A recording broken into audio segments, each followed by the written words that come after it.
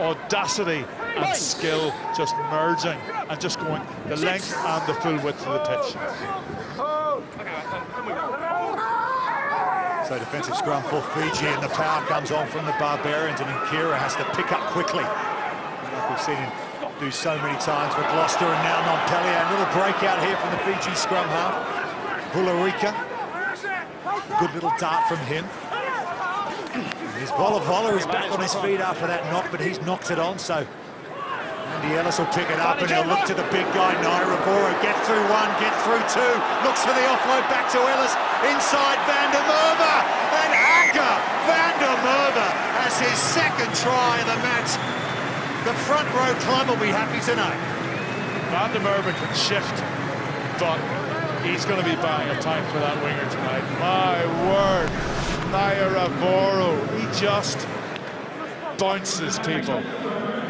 They just cannot. They're like speed bumps. They just simply slightly slow him down, but that offload again.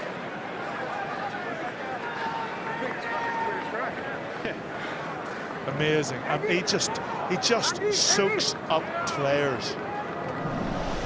But Akker van der Merwe, I mean, he's thriving in the space. My belt's coming down.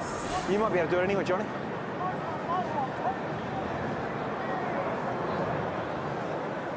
What a performance from Akker van der Merwe to pop up with two tries. Two very different ones as well. Back of the line-out drive for his first one, and then the second one. Thanks, buddy. Who can blame him for hanging on the coattails of Tankili Nairaboro when he's close to the line? You're probably going to pick up a try-scoring pass sooner or later, aren't you?